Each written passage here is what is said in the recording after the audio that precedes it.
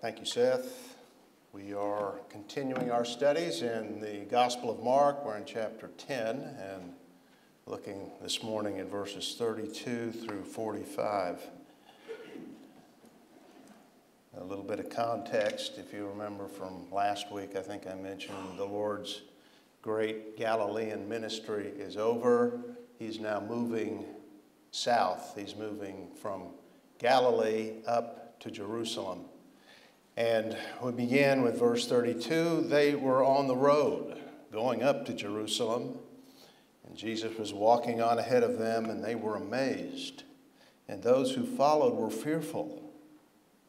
And again, he took the 12 aside and began to tell them what was going to happen to him, saying, "Behold, we are going up to Jerusalem, and the Son of Man will be delivered to the chief priests and the scribes, and they will condemn him to death and will hand him over to the Gentiles.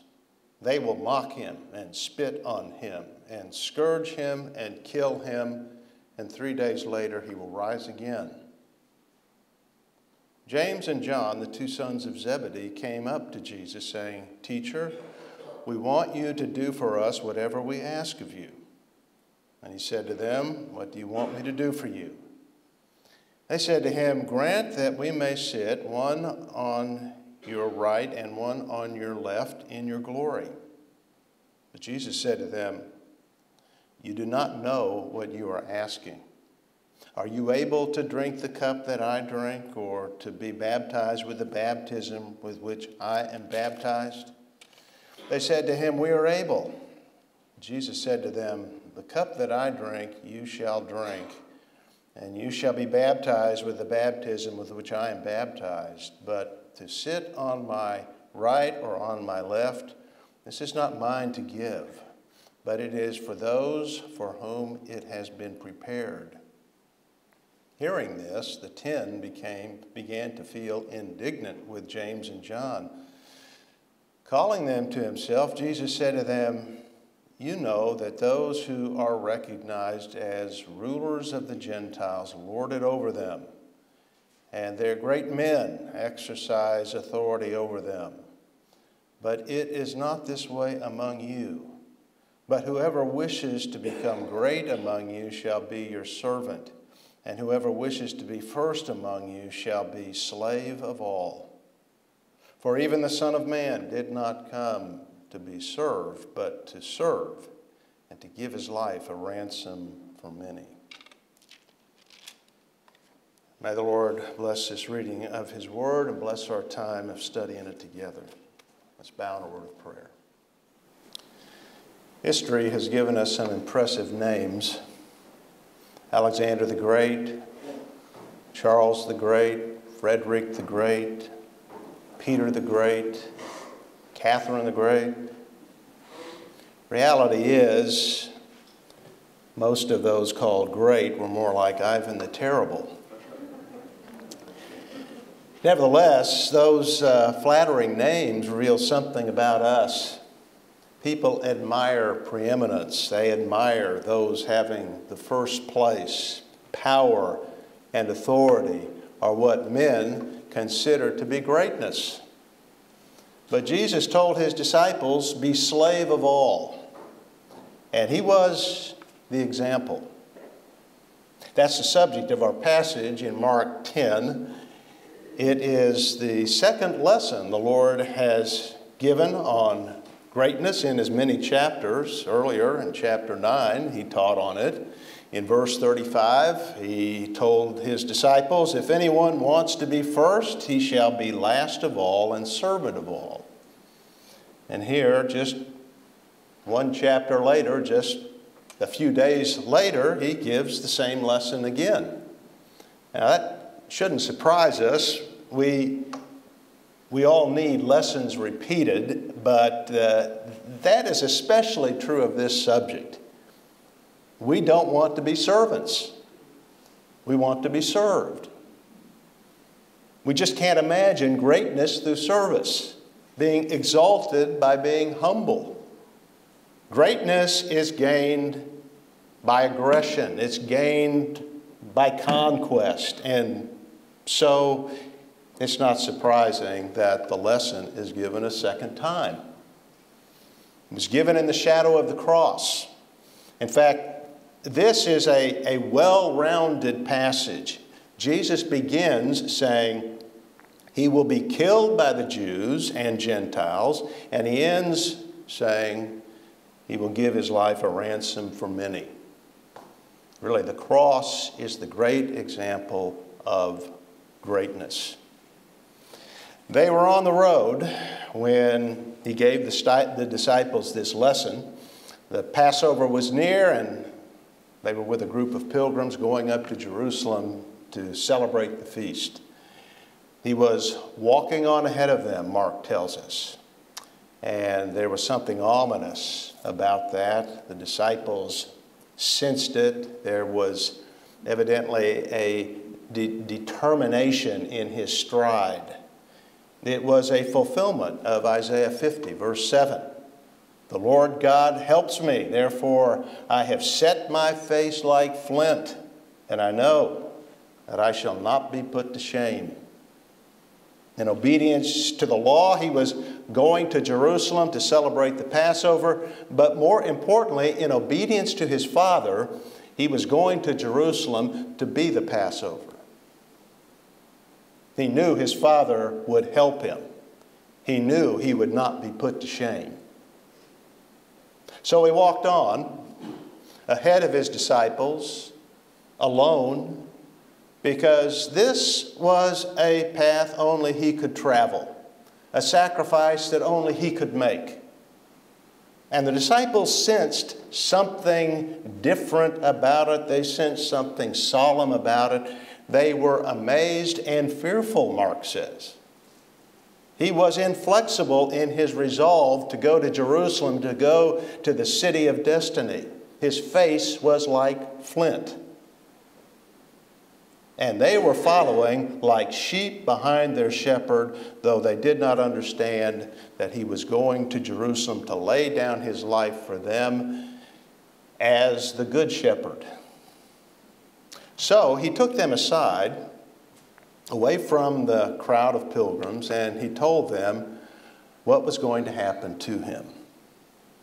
Now, this is the third prophecy of his crucifixion that he gave in the book of Mark. Each one expands on the revelation. The first time he spoke of his suffering and death and resurrection. The second time he told of his betrayal, his death and resurrection. And now this third time he adds that his delivery by the Jews to the Gentiles and all of the indignities that he would suffer from them, mocking and scourging.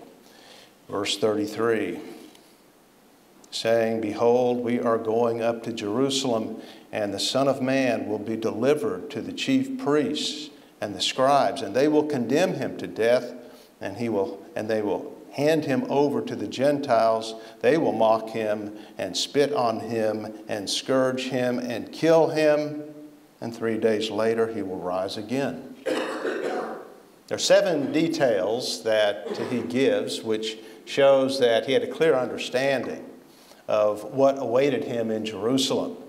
It would not be a surprise to him.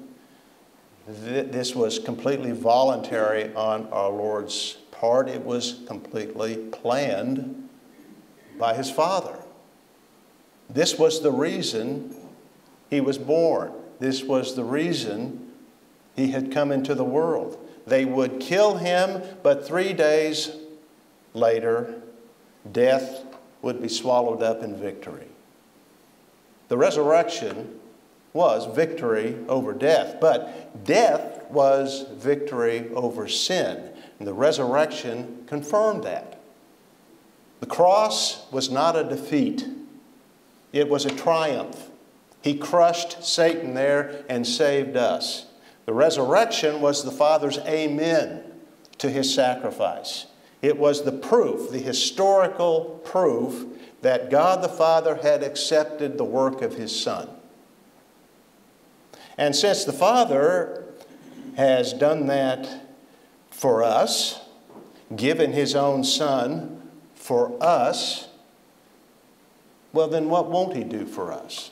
That's the question that Paul asked in Romans chapter 8 and verse 32. And the answer is there's nothing good that he will not do for us. The Lord Jesus Christ is leading us all. He's leading us as he led his disciples here, leading with vision. And we should follow him through this world. He may take us through difficult places. He may lead us through valleys that cause fear. But he's always with us. I heard a sermon many years ago by Sinclair Ferguson in which he said, when the journey is hard and our faith is weak and our resolve is slipping, look to Christ, cling to him, and say, Savior, help me. And he will. And he does. But Savior, help me was not on the minds of the disciples at this time, just the opposite. They were thinking, Savior, honor me. James and John, the two sons of Zebedee, came up to Jesus saying, Teacher, we want you to do for us whatever we ask of you. Jesus didn't agree to grant their request, but he did agree to hear it. So they asked, grant that we may sit one on your right and one on your left in your glory. Earlier in Matthew chapter 19, verse 28, Jesus told them that in the regeneration, that's what he calls the future age, the kingdom age, the millennium, in the regeneration, he would sit on his glorious throne and the disciples would sit on 12 thrones judging the 12 tribes of Israel. Now, that was some time earlier when he gave that instruction, but they had not gotten beyond that in their thinking. He's just told them that before the crown there must be a cross, but they're not thinking in terms of the cross. That has not registered with them. But this glorious kingdom and these thrones did register, and that's what they were thinking. That had not left their minds, and neither had it left the mind of their mother.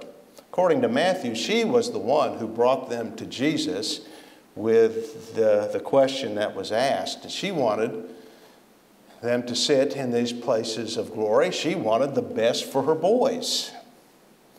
Now, on the positive side, their request was proof of their faith. They believed Jesus was the Messiah.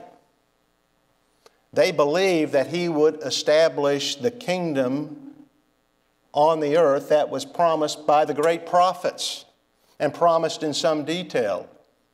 They had read those prophecies. They knew those prophecies. And they believed that it would come and that Jesus Christ is the Messiah and the King and the one that would establish it. And that's significant because the nation's leaders, those who should have been the ones that were teaching this, the scribes and the Pharisees and the Sadducees, they did not believe that. So their faith is in contrast, stark contrast to the leaders. These disciples, their mother, believed in Christ. They believed in all that he had taught and who he was. They were firm in their faith. And that needs to be recognized and even praised because their interest was in eternal things. That's good, but it was also an interest in themselves.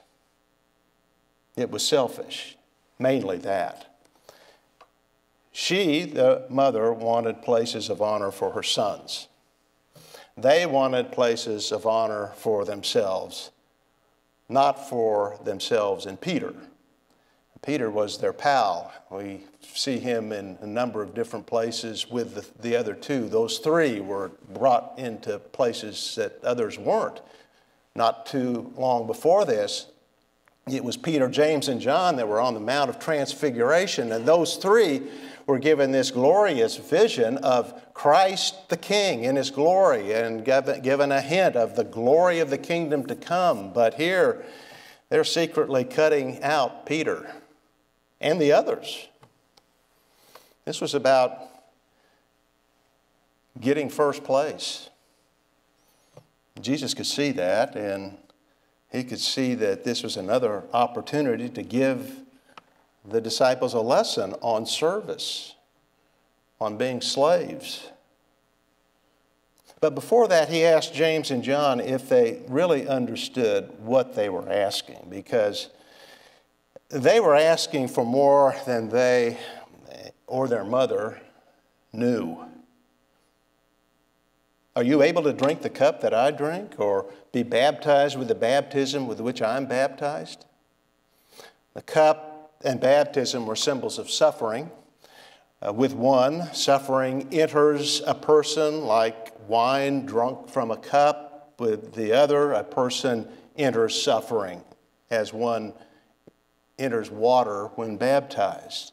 The suffering the Lord would experience was complete. It was both within and without. It was both physical and spiritual. It would be from others against him, and it would be in his own soul. The cup of God's wrath would be poured out at the cross, and he would drink all of it. When he was in the Garden of Gethsemane preparing for the cross, he prayed that the cup would pass from him if that were possible, that he would avoid it if that were possible. But James and John naively answered, "We are able." So he answered them. They would drink it. They would be baptized into suffering, and they were. We know that from their history. James was killed in Jerusalem. He's the first apostle martyred, Acts chapter 12. And John was was banished to the Isle of Patmos. Now that was the life of an apostle. It wasn't a glorious life. It was a life of trial and suffering. So they would be. They would enter into that suffering. But, he added in verse 40, to sit on my right or on my left, this is not mine to give, but it is for those for whom it has been prepared, already been prepared, which indicates the sovereign hand of God in all of this. His plan and purpose has already arranged the order of priority. So that rests with the Father. Well, if James and John intended this to be a private interview, it wasn't. The other disciples heard it and were not happy with what they heard, not at all happy with the discussion, and they became indignant toward the brothers. They were just as ambitious as James and John, and now they were jealous. It is the very thing that the Lord had rebuked earlier in chapter 9 when he told them that if they want to be first, they must become last. And here it goes again. They hadn't learned.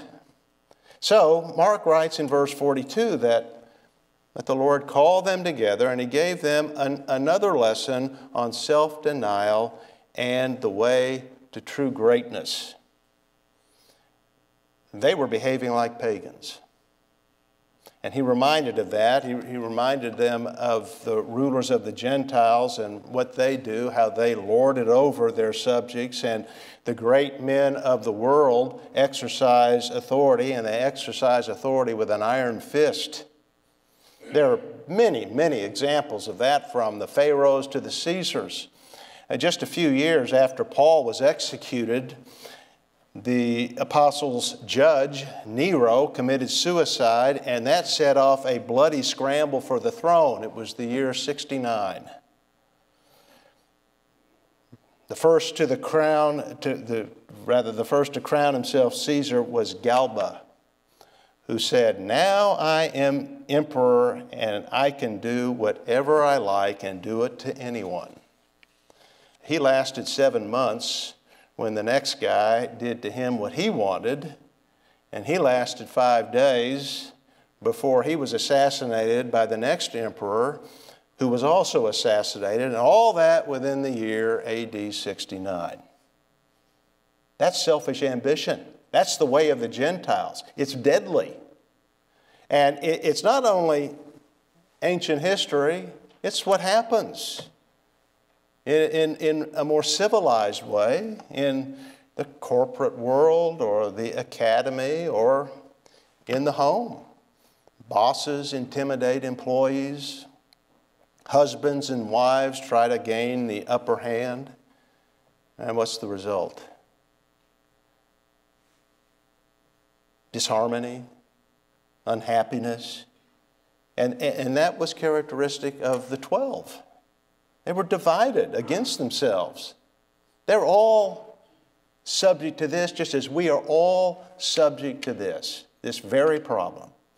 So in the next verses, verses 43 and 44, the Lord corrects them. But it is not this way among you, but whoever wishes to become great among you shall be your servant. And whoever wishes to be first among you shall be slave of all. What all 12 wanted was greatness. They wanted to be known as James the Great and John the Great. But they saw greatness through the eyes of the Gentiles, and they were actually the terrible. Greatness among the Lord's disciples, greatness for the Christian is based on service. And the Lord uses two words to make that point. Diakonos and doulos. The word diakonos, deacon, is a combination of two words. The Greek word dia, a preposition which means through, and the word konos, the Greek word for dust. Literally, that word means through dust. And it gives the picture of a person working hard, stirring up the dust as he or she moves about, toiling away and serving people. It's not a term of nobility, at least not a term of nobility with the world. But if the first word, servant, isn't enough to convey the Lord's meaning, he adds another word to it, really a stronger word, doulos, very common word in the New Testament. It's the word slave, sometimes translated, at least in the New American Standard Bible, as bondservant. It tones it down a bit, but it's the word slave. The Gentiles want to make everyone their slaves. The Lord said, be a slave to everyone. Slaves are people without rights. They are the lowest people. And the Lord was saying, that is the attitude and the way to lead that leads to true greatness. It's service. But there's nothing more counterintuitive than that, is there? Because it's all about denying yourself. And that's difficult. That's not natural for the natural man. In fact, in our Lord's day, among the pagans, humility was not regarded as a virtue, it was regarded as a vice.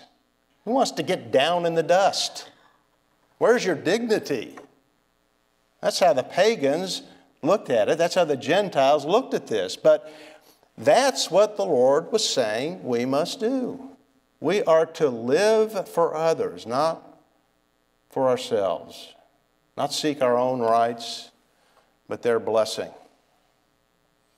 What that really means is we are to love others above self. But again, that's easier said than done. Anyway, anyone can say, make sacrifices. Anyone can say, be a servant. I can say it. I can say it very easily. It's quite another thing, isn't it, to actually do what one says. But the Lord did. He not only taught by word, he taught by example. He was the model of this very thing. And that's what he says next in our last verse, verse 45. For the Son of Man did not come to be served, but to serve and to give his life a ransom for many. William Hendrickson, a good commentator, called this one of the most precious of Christ's statements. It's on a par with John 3:16. But the Lord is not simply making a statement about who he was and what he would do. He is making a statement to show that he is the example of the very thing that he is urging them to do. He's the ultimate example. He was telling his disciples to be servants as he was a servant. And there's no greater example of service and sacrifice than our Lord. The Son of Man came to serve, not be served. The title Son of Man highlights the magnitude of his sacrifice. It's the Lord's favorite expression or title of himself in the synoptic Gospels in Matthew, Mark, and Luke. And we've seen it many times.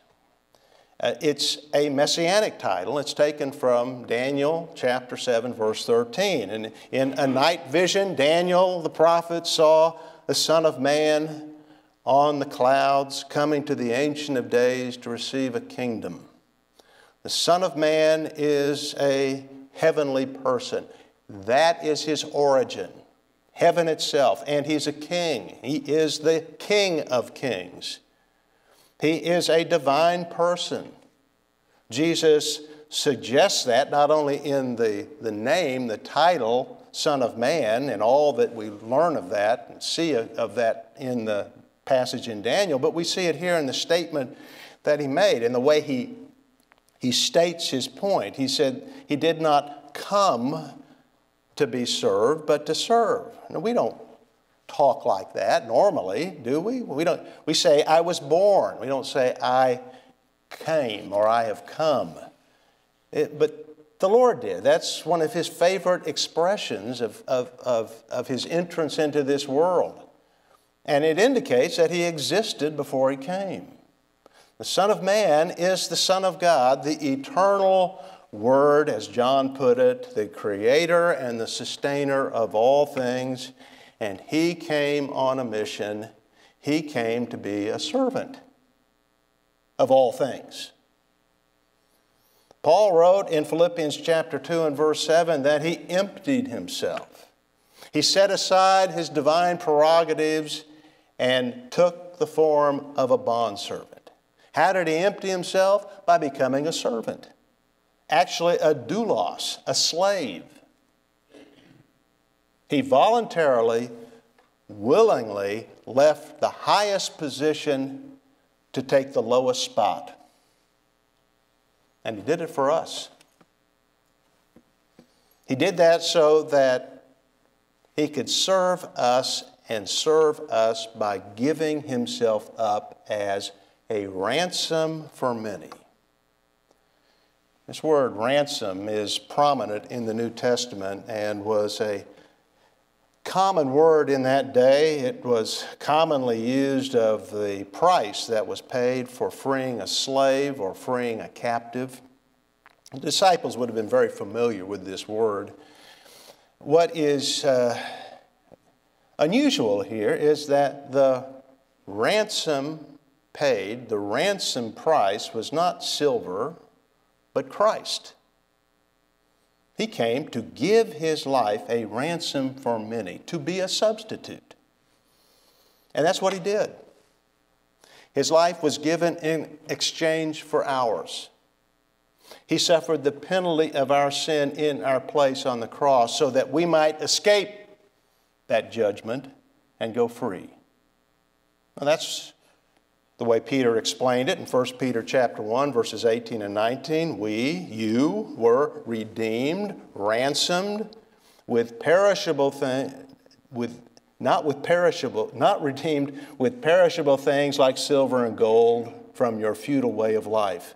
But, as Peter says, with the precious blood of a lamb, unblemished and spotless, the blood of Christ. The sinless life of Christ was offered up as a blood sacrifice for his people. The word many refers to a specific people, his elect. It's what the angel told Joseph in Matthew 1, verse 21. You shall call his name Jesus, for he will save his people from their sins. And that's what he did. through his sacrifice. He saved his people, the elect. And that's indicated by the word he used here to describe his death. It was a ransom. And again, a ransom is a payment made to free a slave or captive. When the exchange was made, when the ransom was paid, the release was secured, and the captive went free. It didn't make freedom possible. It actually secured it. It accomplished it. When the payment was received, freedom was a fait accompli. And at the cross, Christ secured the release of his people. His death wasn't universal, meaning he didn't die to save everyone without exception. If he had, all would be saved. All would go free. Christ could not have died for all without exception, paid their ransom, and God not have set them free. That all are not saved proves that he did not die for all, but died particularly, specifically for his people. Now, that's not a position that you will hear taken in most pulpits, probably, or in most seminary lecture halls. But it's a position that's taken by some very important and significant people. Taken because I believe it's absolutely correct. Charles Spurgeon was one who held that position, and I think he explained it very well when he said, if Christ has died for you, you can never be lost. God will not punish twice for one thing. If God punished Christ for your sins, he will not punish you. Payment God's justice cannot twice demand, first at the bleeding Savior's hand, and then again at mine. How can God be just if he punished Christ, the substitute, and then man himself afterwards? And that's true. If Christ died for all and multitudes perish, they're being punished twice. Once in the substitute and once on their own. God can't accept the ransom and then punish the ransomed.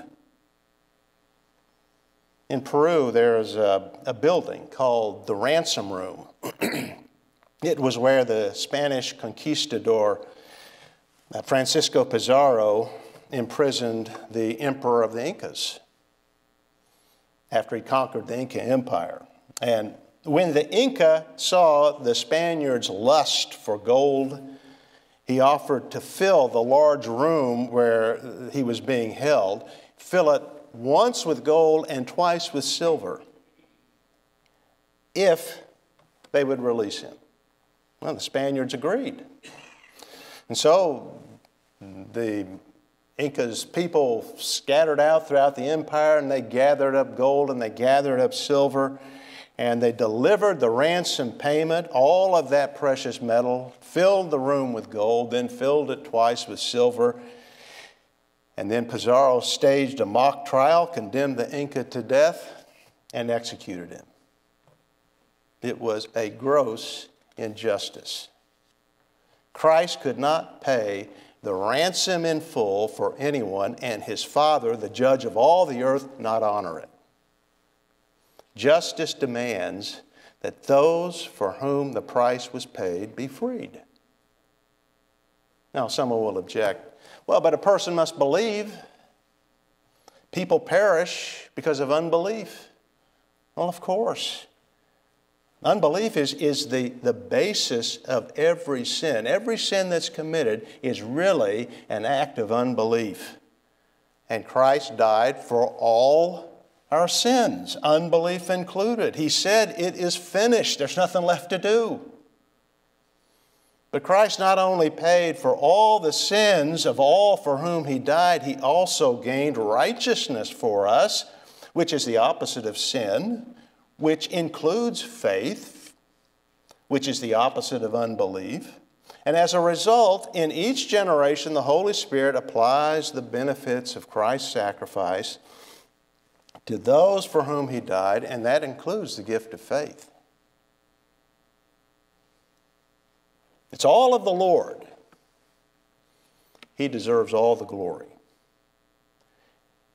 That should be the result of his sacrifice for us. It should cause us to praise God for his mercy and grace. He saved us. He saved us. And it should encourage us with assurance. We cannot be lost if we're his. If he bought us, he can't lose us. Now, that assurance is reinforced by the fact that his atonement was personal.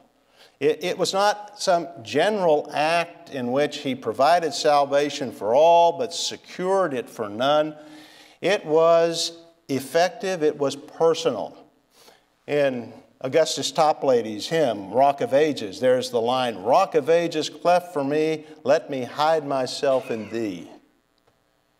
A place in Christ, in the rock, was cleft specifically for you. He thought of you on the cross. It was intensely personal. His love for you, if you're a believer, is direct and personal. And his ministry on the cross is so thorough, so complete. Not so complete, it is complete. That it could not fail. That's Isaiah 50, verse 7. I know that I shall not be put to shame. And the Father did not put him to shame. The Father honored everything he did, approved of it, raised him from the dead to demonstrate that he had accepted the payment that was made for all for whom he died. And we, therefore, cannot be lost. Now, when we say Christ died for the elect, we don't mean that he died for just a little group of people, the elect few. There are many. That's how he describes it. Many. Not everyone, but multitudes. Those the Father chose from all eternity are numbered like the stars of the heaven, like the sand of the seashore, like the dust of the earth. How do you count all of that up? An innumerable multitude.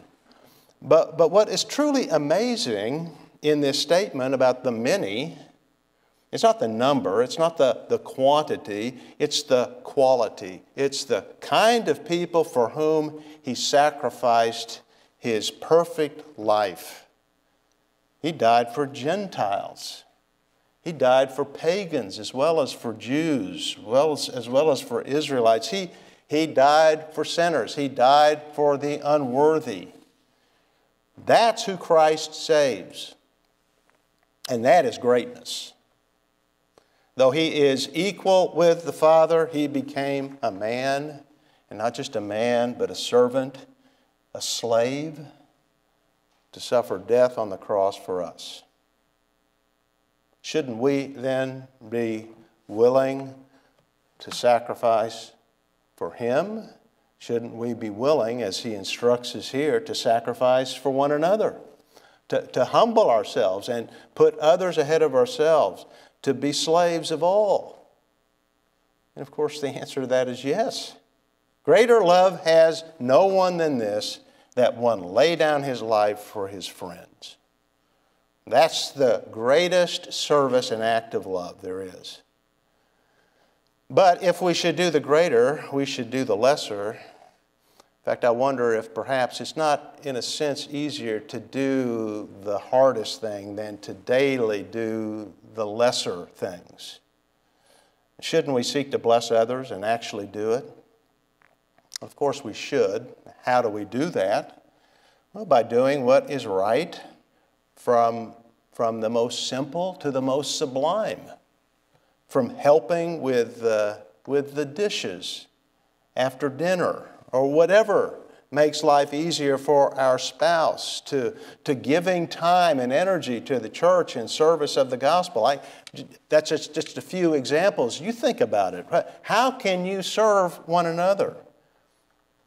I think what the Lord is speaking of here is was put very well by Dr. Bruce Walke, who spoke of disadvantaging self to advantage others. Can we do that? That's what he's speaking of here. Now, can we do that? That's the question, because this is very difficult to do, isn't it? Very difficult to be a slave voluntarily. I say it's difficult, it's impossible apart from grace. But if you are a believer in Jesus Christ, then you are a believer because you have received grace, you have received abundant grace, you have received an infinite amount of grace. And so we can do that because we have been ransomed, bought from, and brought out of what Peter called a futile way of life. We have been saved from a selfish life that is lived for things that are disappearing. And we have been given a life of everlasting rewards and blessing. We are a new creation in Christ, and we have new abilities that we did not have before. We have the grace of God at work in us. We are alive, and we're to act upon that. And we can, by the power of the Holy Spirit, as we walk by the Spirit. Now that's the sovereign grace of God. It saves us, it changes us, and it equips us so that we can live lives of lasting value and bless others and bring glory to God. That's what Christ tells us. That is real greatness. Well, maybe we have an unbeliever here who thinks that all this talk of Christ's death and forgiveness doesn't really include him or her. I'm not sure I'm one of the elect. I have my doubts about that. Well, you don't know that. Jesus said the number was many. Many. Assume you're in that many. Believe. Believe in Christ. He said in John 6 that he receives all who come to him. So trust in him. He will receive you if you do that, and if you do that, well, that's the proof that you are one of the elect. So may God help you to see that and to come to him, and you who have, rest in him, you're secure in him, you have life in yourself, live it, and live it as he directs us to do that here. We can by his grace. Let's pray. Father, we thank you for the words of your Son. We thank you for the sacrifice of your Son. He came for this purpose, to give his life a ransom for many. And we thank you that he saved us. We who have believed in him have believed in him because he purchased us and purchased our faith. And by the Spirit of God has brought that to us. We thank you for all that we have in Christ. And it's in his name we pray. Amen.